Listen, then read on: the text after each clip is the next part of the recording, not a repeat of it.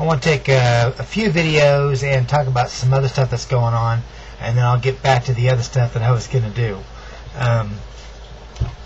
Because I'll tell you what, there's some really trippy things happening. Okay, now first thing I want to talk about.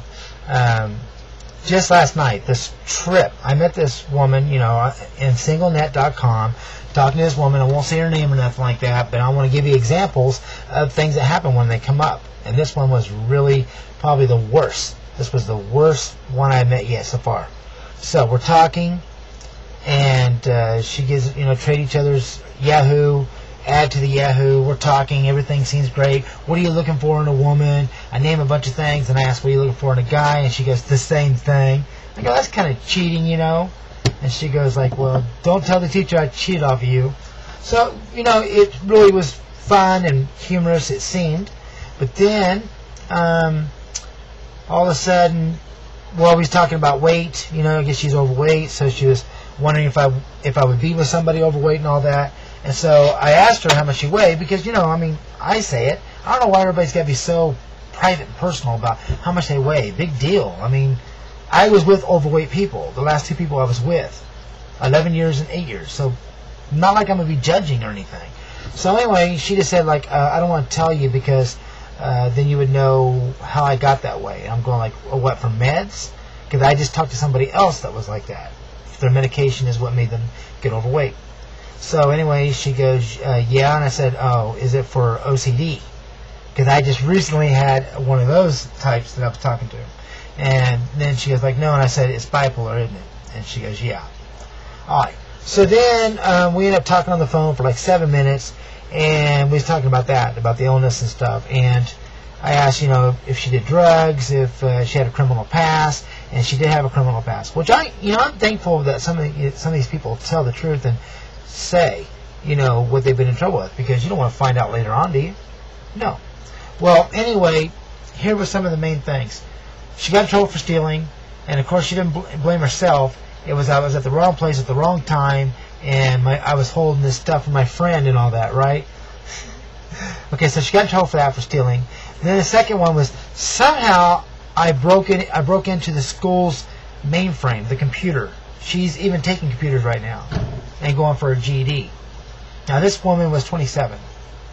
Anyway, I'm thinking like accident. How could she's like a teacher or a teacher's aide or whatever like that? But she said that she got in trouble for breaking in.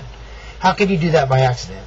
Okay, no, I don't think so. I think she was looking for something and she did that. Then the biggest one was she got in trouble for domestic violence. She said this is how it went. He put her in a closet, he beat her up, and she was covered with blood, bruises, and marks and all that. And she grabbed a frying pan with steel ones and hit him over the head and knocked him out. When the police came, they saw him knocked out, and so she got arrested. He didn't get in trouble. He was the victim, and she got 5 years probation. Now, that story, again, did not make any sense to me whatsoever, because if she was covered in her own blood and she had marks and all that, they're going to look at it as self-defense. He's knocked out because she had to. Okay? No. I think she was twisting on all those things. And I told her, like, you know, I profile people and stuff like that, and I said, if a person lies to me, I'll know and all that. All of a sudden, she lost connection of the phone. Then all of a sudden, she logged off Yahoo, okay? So then I go like, well, that's fine. So I said to her, well, thanks for the chat and all that, because it was a good chat. We talked about all sorts of different things, about kids. She has one kid, and I talked about mine. So then I go back to the chat room, and she's there. Okay? She made it look like she had lost connection on the internet. So anyway, I said, oh, we both came back to the room at the same time, and LOL like that. And then she goes like, guys, malk is really bothering me. Help, like that. And I'm thinking like she's playing, because we had just got done talking. Everything was perfectly fine. Okay? She wasn't. Before you know it, the woman's attacking me. Like I just recently got stood up on a date, and I told her about that, so she was sitting there going, well, now I know why that woman stood you up. And I said, okay, this is what a true bipolar person is, like this. They change, see? And I said that in the room. Then she tried to say, I'm not bipolar. I said, yeah, she told me you were bipolar since you were 4. And she goes, no, I'm not, and all this stuff. And so I saved the chat, you know, in Yahoo. It's in the history. And I copied and pasted, because before you know, I had 2 guys attacking me, because she's the female and they want to be the alpha male. So, well, you know, they're attacking me without knowing that this woman is okay. So anyway, after I copied that, she shut her mouth. Okay, she did. But I have a funny feeling that I'm gonna have problems with this woman later. So then, you know, I started Googling her name and stuff like that. Came up with a bunch of stuff. This woman is not. Anybody that ends up with this woman is going to be in some really bad hurt.